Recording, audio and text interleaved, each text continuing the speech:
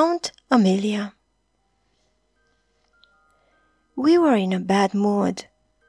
Aunt Amelia was coming to look after us. We didn't know who Aunt Amelia was, and we didn't want looking after. Dad said we had met her once when we were tiny. Mom said we had to be good.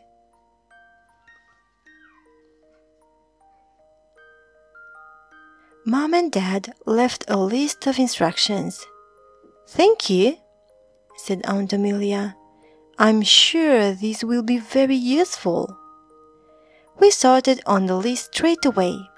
It said,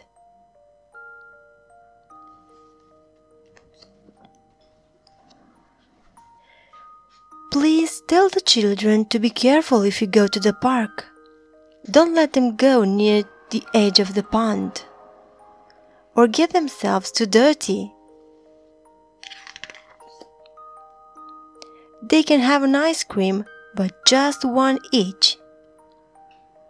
They already have plenty of toys, and don't let them pester you for sweets."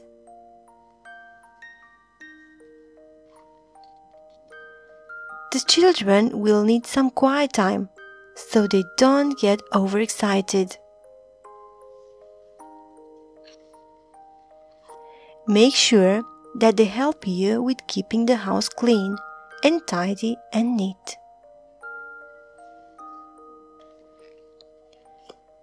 For dinner, they can choose what to have, as long as it is something sensible.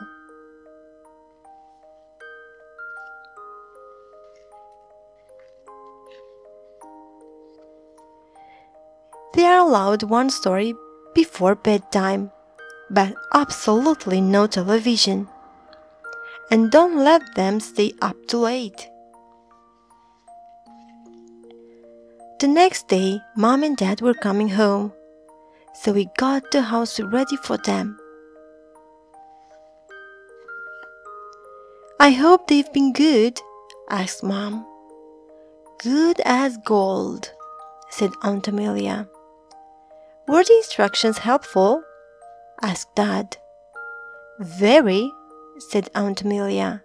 Mom and Dad asked if we would like Aunt Amelia to come and look after us again sometime. "Yes, please," we said, "and perhaps you could write another list."